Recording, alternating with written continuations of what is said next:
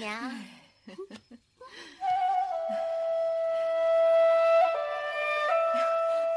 丞相，来，快过来，快过来，过来呀！啊，过来呀，丞相。小姐、夫人，你们在里面休息吧，我和石道姑在外面睡就行了。哎，丞相，你怎么又叫我夫人了？啊？丽娘，忘了告诉你了，你爹已经认春香为义女了。什么？真的？真的。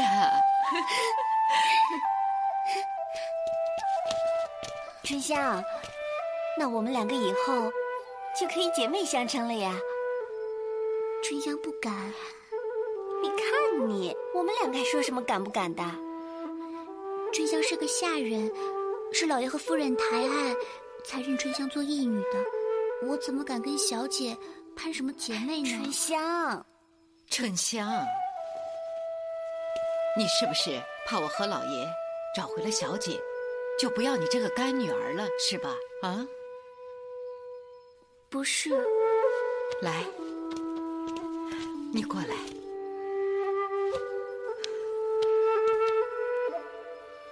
你们两个都是我的心头肉，我哪一个都舍不得。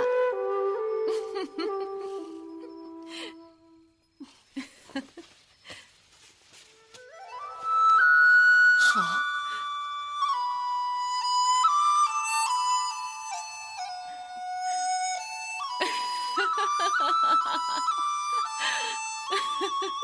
好，好，哎呀！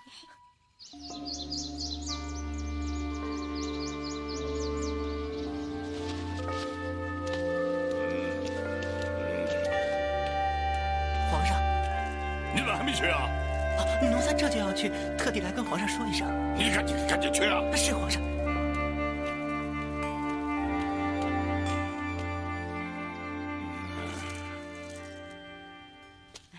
来，夫人，您慢用啊。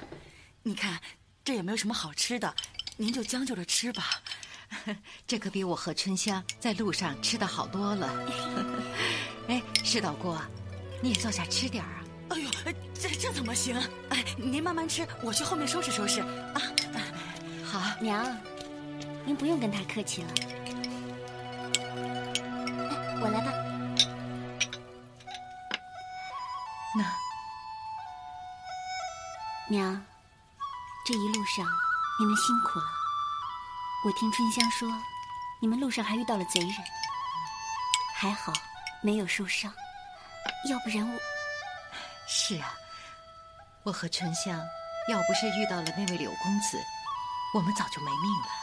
是呀，要是没有柳公子相救，我和干娘便见不着姐姐了。是啊，娘，这些坏事都已经过去了，您就不要再想他了。等将来日子好过了，我们一定要找到那位柳恩公，好好答谢人家便是了。是啊，是得好好答谢答谢。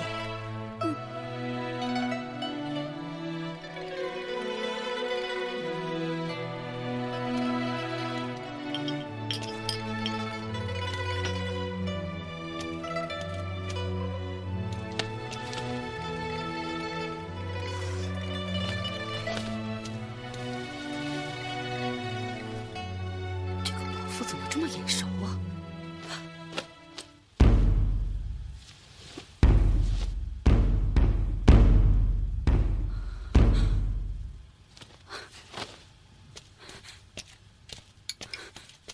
小姐，你看，哦，这就是那位柳恩公给我们的包袱，里面还有一些干粮呢。夫人，你可问过恩公的姓名啊？情势危机，来不及问。哦，不过春香知道那位恩公姓柳。哦，对，小姐，一定是柳公子。哎，怎么？你也认识他？当然认识了，他就是救小姐还魂的书生柳公子柳梦梅呀。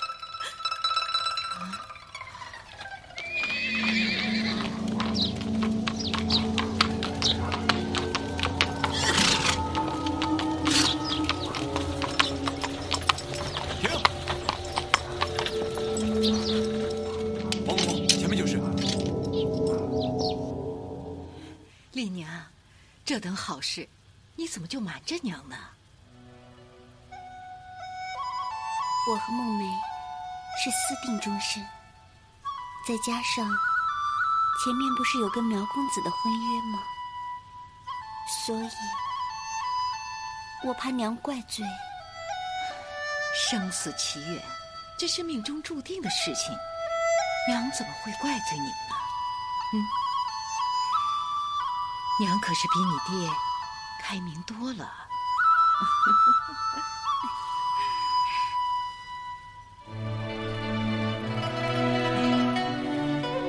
爹娘啊，你可算是结了一段好姻缘呐。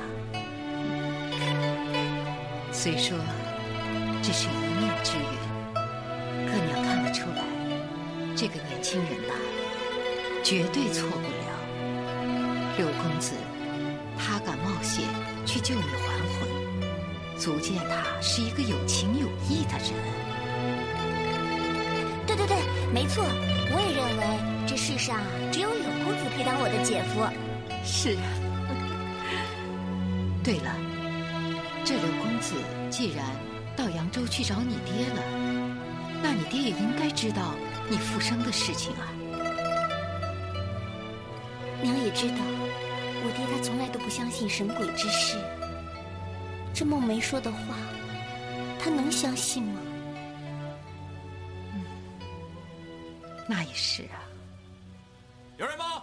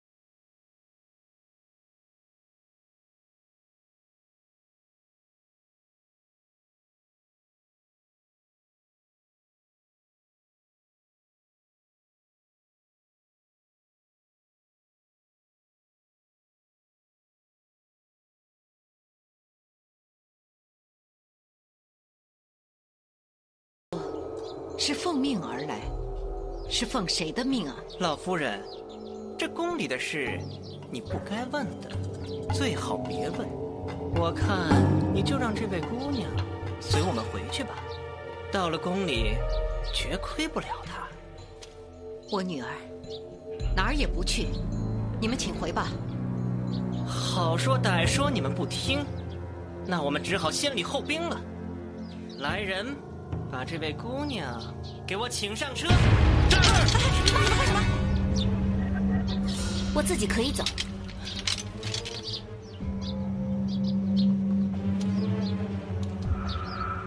丽娘，小姐，娘，您放心，女儿长大了，女儿能处理这样的事情。姑娘，请。且慢。公公，容我跟女儿再说几句话。好吧，夫人有什么话就快说吧。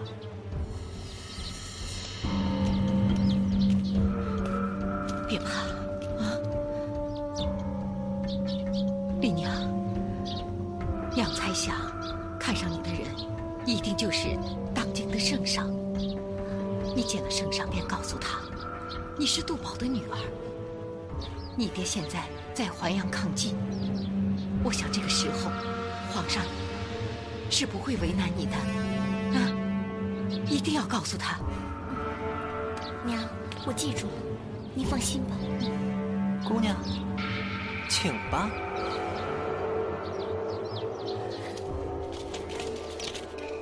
撤！撤！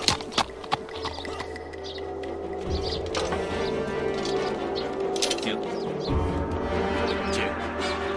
丽娘，夫人，告辞了。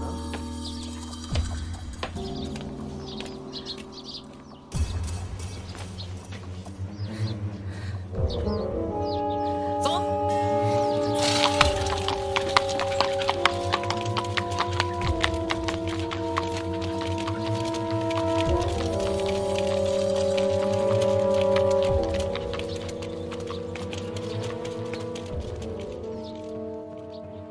爹，手按火急！急什么？稳住！爹，这回稳不住了，丽娘让人抓走了。丽娘已经死了。爹，她真的没有死，我还见到她娘了呢。真的？真的，就在城西十里铺。倘若爹不相信，可以去见见丽娘她娘。杜宝丧女满朝皆知，难道其中另有隐情？若真是如此，那他母女二人又怎么会到临安来呢？爹，现在顾不了这么多了。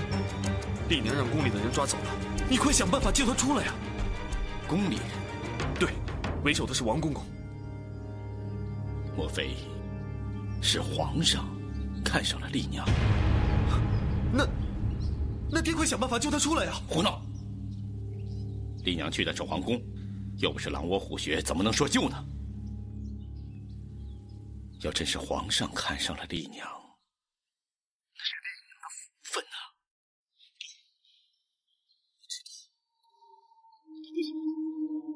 我不喜欢深宫大院的生活。你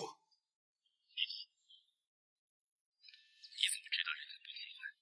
在这世上有多少人想攀援附凤，你知道吗？丽娘不是那样的人，就算他不想，但只要是皇上想，那他也没有别的选择。爹见过丽娘一面，知道她是个讨人喜欢的姑娘。也许你见到的真是丽娘本人，但这又有什么用呢？一切都晚了。我们苗家怎么敢跟皇上争女人呢？秀媛啊，罢了吧，你和丽娘没有缘分。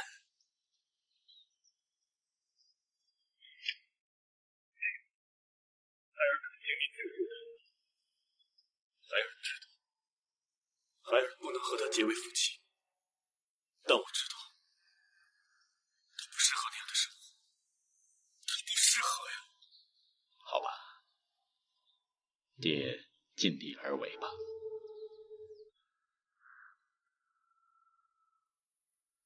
娘娘，这是吏部尚书苗大人给您送来的信。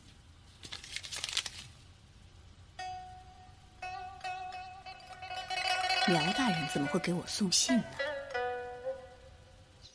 姑娘，你知道要见的是谁吗？那可是当今皇上啊！哎呀，你说说，等你进了宫，做了皇上的女人，哎呀，你可是荣华富贵，享之不尽呢。你说说，比你那破地方，那可不知道好上千百倍呢。姑娘，快点吧，皇上该着急了。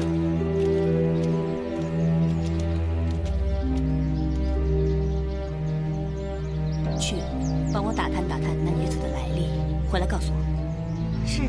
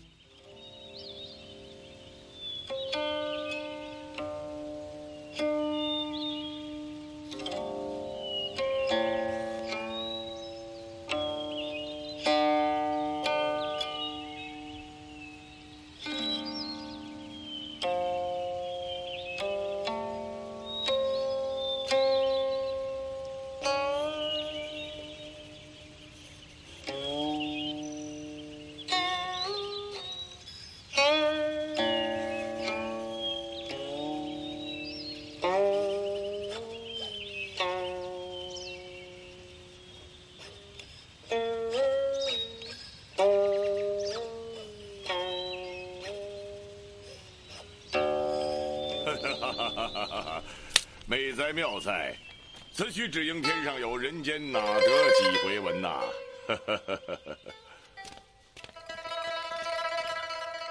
姑娘，见了皇上该行礼的。免了，免了。哎呀，美人，请起，请起。美人可否为朕再弹一曲啊？美人还挺羞涩，无妨无妨。美人年方几许啊？18有余，19未满。哎呀，妙龄佳人，正是青春年华呀！敢问皇上，招民女进宫，所谓何事？哎呀，朕与你有缘分呐。民女跟皇上能有什么缘分啊？朕在宫里待得烦闷，昨日在清虚观，朕就遇见了你。你说这难道不是上天为咱们安排的缘分吗？可是皇上，民女已经许了人家，不敢奢求与皇上的姻缘。普天之下莫非王土，率土之滨莫非王臣。你许了谁家？告诉朕，朕把你婚事免了就是了。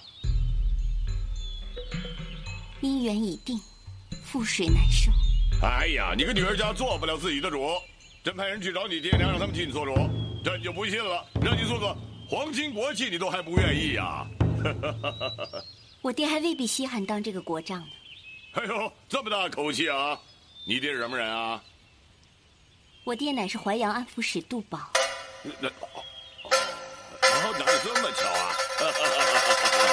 你这击退了30万金兵，你是我大宋的功臣了。朕正想着呀，如何犒赏他呢？这样吧，朕封你爹为一品平章，封你为贵妃，如何呀？如此厚爱，民女承受不起。杜姑娘，这可是皇上对你们杜家的恩赐啊！还是请皇上另觅他人吧。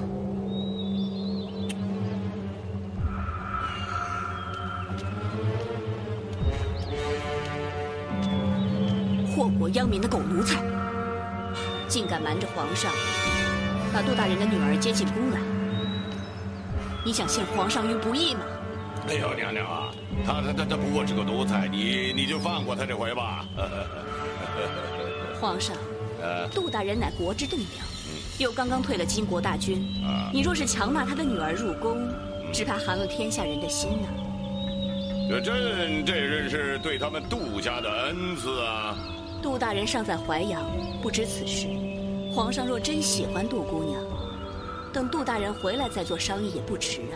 那今天这件事情呢，今天就先送杜姑娘回府吧。皇上，失去个女子是小事，若是失去臣子之心，可就悔之晚矣。王海，奴才在哪儿见的杜姑娘，就送回哪儿去，不许怠慢。另送黄金1000两，以为家用。奴才遵旨。谢皇上和皇后娘娘。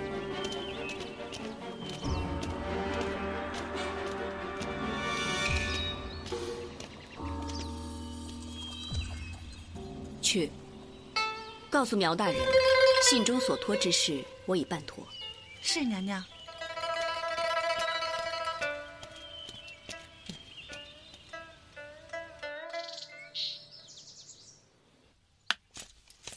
大人，曹将军从淮安传来消息，说金兵并没有退回黄河北岸，而是向西退去了。哦，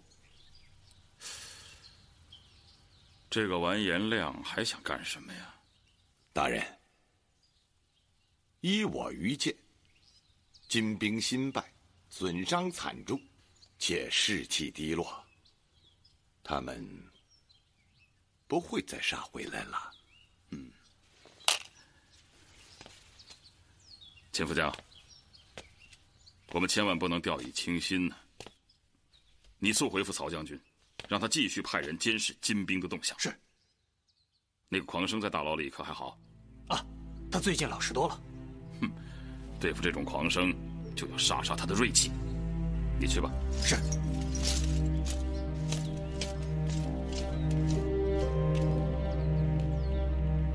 大人，柳梦梅擅自掘墓开棺，已犯了死罪，又玷污小姐清誉，实是可恶啊！大人何不将她审讯问罪？即使不砍她的脑袋，也要打她个半死不活，以解心头之恨呐！这狂生毕竟是有功之人呢，问罪之事嘛，暂且缓缓吧。我已经告诉狱卒了，吃喝都别亏待了他。本官罚的是他的心，而不是他的身子。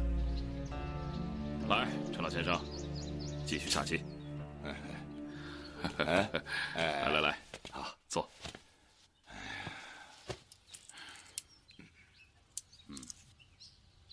哟，大人，刚才你这几招用得好啊，老朽怎么没看出这几步棋的妙出来呢？陈老先生啊，不是本官自夸呀，老夫下了大半辈子的棋，还没遇见过能猜透我心思的对手呢。柳公子，这些酒菜你还吃吗？是。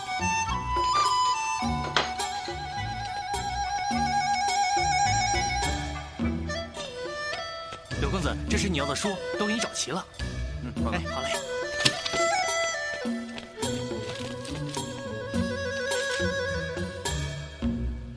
柳公子，您这是，这真好。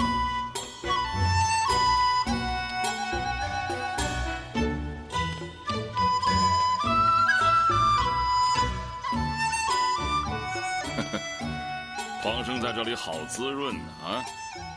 杜大人呀，哎呀，杜大人，恕晚生身陷大牢，不便行礼。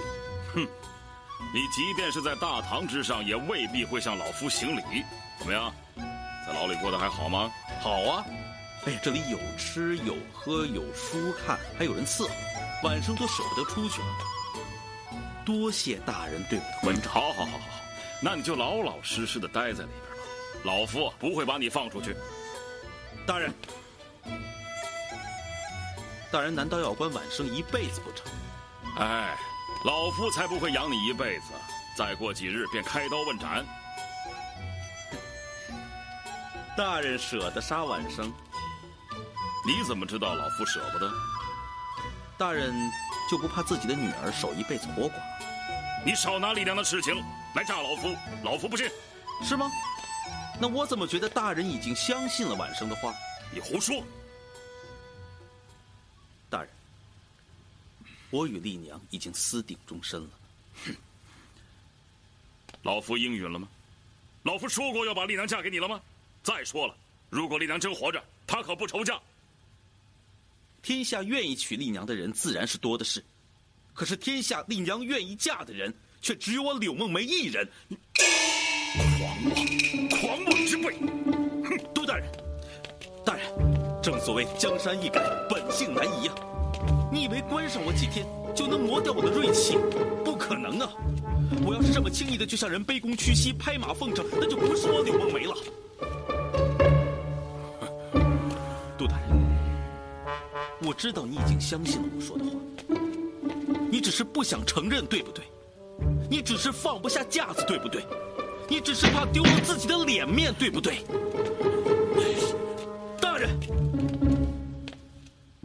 大人，你就等着回临安吧。宣你进京的诏书一定已经在路上了。狂生，你怎么知道皇上会召我进京啊？大人，你现在已经是封疆大吏，官居从二品。如今淮阳大捷，皇上还能不封赏你？正所谓出将入相。大人只要交了淮阳的兵权，就等着当大宋朝的宰相吧。恕晚生不送。好了，丽娘没事了，一会儿宫里的人便会把她送回去。当真？我找到皇后娘娘帮忙，还能有差错？太好了，谢谢爹。修远啊，你是不是用情太深了？孩儿不敢奢望什么。你明白就好。虽说这次丽娘已经平安出宫了，可她毕竟是皇上看上的人，纳她为妃那是早晚的事。你的心还是收回来吧。修远，爹也希望你和丽娘能结秦晋之好，可谁知皇上的……算了，大丈夫何患无妻，你要想开些。爹，丽娘是个好姑娘，我知道，我是很喜欢她。可是，我绝无非分之想。我所做的一切，就是希望她能幸福，能开心。她会的。对了，爹，丽娘和她娘还住在城外的农家呢，那里非常简陋，我可否把他们接到家里来住呢？不行。为什么？爹和窦大人不是老交情了吗？修远，不是爹不愿意帮他们，只是现在是非常之时。丽娘已经是皇上看上的人了，这时候把他们母女接到家中，那皇上会怎么想？你我父子二人还如何在朝为官？这我不在乎，爹在乎。修远，我们苗家能有今天，实在是几辈人的努力，不能因为一个女人就让我们苗家衰败下去。官场之上，若不斗强，更何况我们要面对的是当今皇上，我们岂敢造次啊？你记住，从今天起，再也不许你和杜丽娘有任何接触。来，你跟我来。哎呀，从今往后啊，你便坐在这个主事的位子上了。哎呀，大人，这如何使得呀？哈哈，使得，这是皇上对老夫下的口谕，说你办事办得好，要老夫提拔你。大人，子才啊，这是好事啊！皇上对你印象不错，你将来定会大有前途的呀！娘，丽娘，娘，丽娘，没事吧？没事，没事就好，没事就好。杜老夫人，今天早上是有些误会，是奴才有眼不识泰山，冒犯之处，还望老夫人海涵。罢了，多谢老夫人。哦，这是皇上和皇后命奴才送来的1000两黄金，还望老夫人收下。这是娘，爹又打胜仗了。真的？皇上说这是今天早上刚接到的奏报。奴才也听说了，杜大人击退了30万金兵，皇上正为此事高兴呢。哎呀，菩萨保佑，菩萨保佑啊！既然我们老爷打了大胜仗，这些金子呀，定是皇后和皇上赐给我们家的，我们理该收下。我替夫人保管着。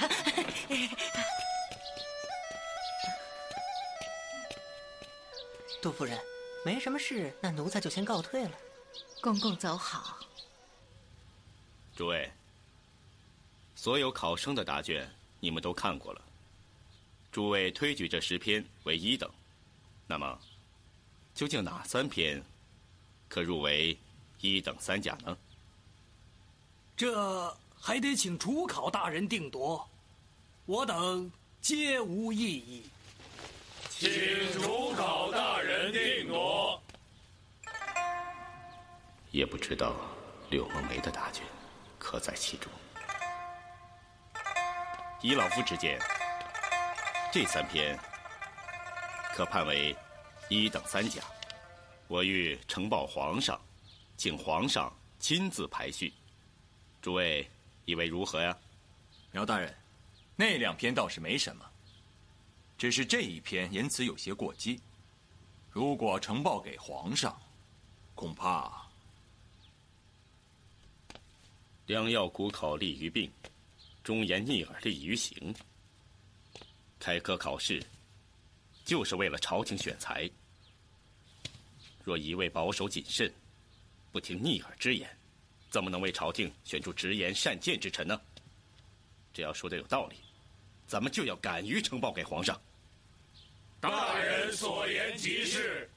那好吧，就把这3篇呈报给皇上，请皇上亲自判点状元。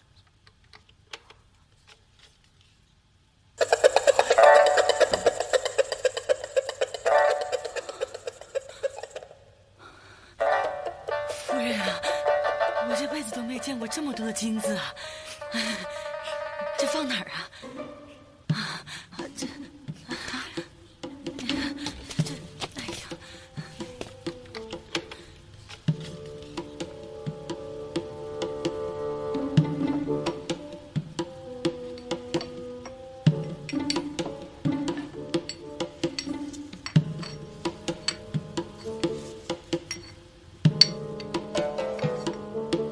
石道姑啊，这些金子你拿着啊！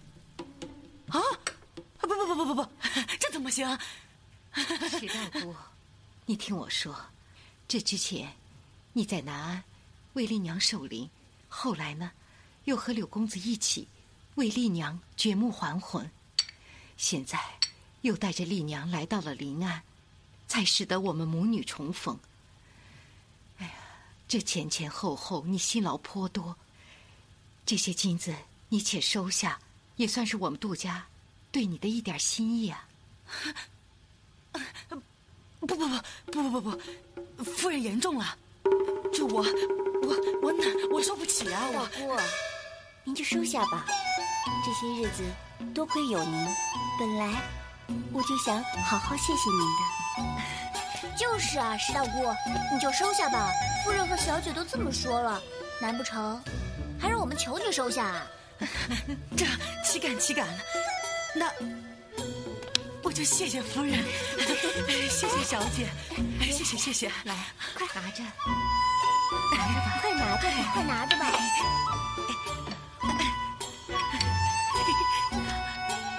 石道姑啊，我还有一事相求，其余的金子你先替我们保存吧。好。那个，对了，今天呢，我这就去村口买2条肥鱼，好好犒劳你们啊！哎呦！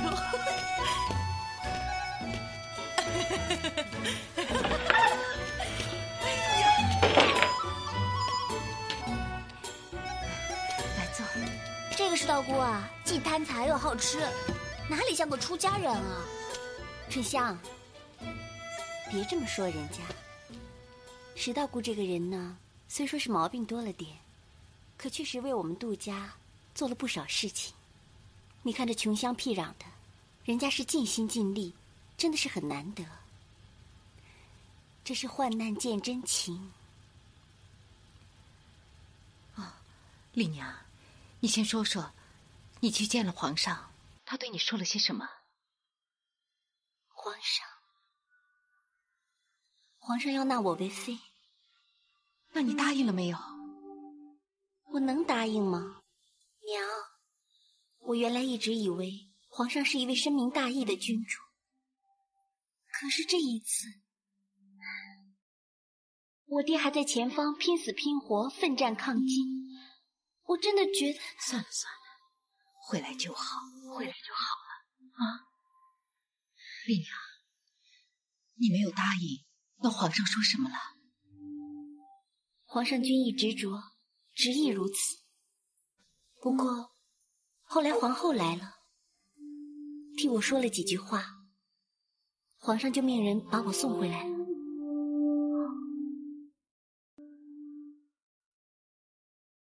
皇后娘娘是中书侍郎何大人的女儿，博识大体，她一定是劝皇上不要因为封妃之事伤了你爹爹和众位大臣的心呐。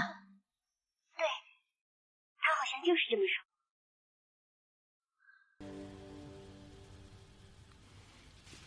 你是回来了，可这事也许还没完呢。爱卿以为这三甲该如何排序啊？臣不敢做主，但凭皇上圣裁。哎呀，朕让你说你就说嘛。是。臣以为该如此排序：第一篇为状元，第二篇为榜眼，第三篇为探花，请皇上定夺。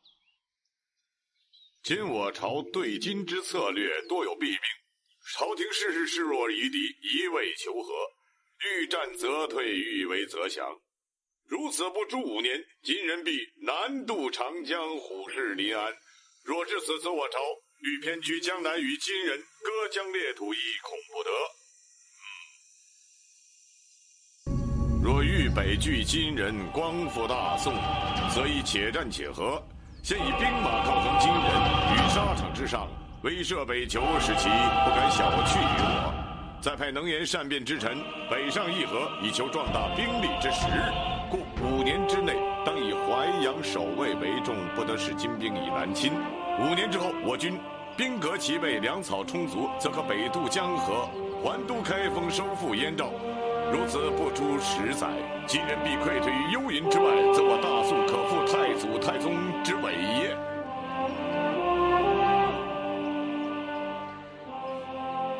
如此不出10载，金人必溃退于幽云之外，则我大宋可复太祖太宗之伟业。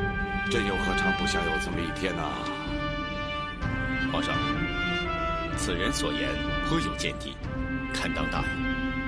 皇上何不典为状元，授其官职，使其将答卷上的所言之事付诸实施呢？若真如此，此人便是朕的张良陈平啊！那像你就拆开密封看一看，这状元郎是何人呐？是。皇上请看。啊。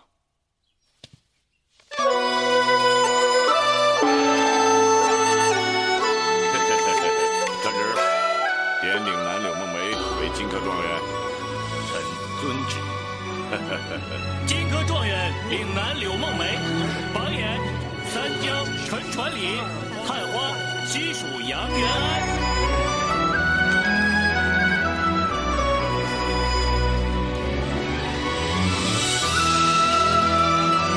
太好了，我就知道梦梅一定能考上他。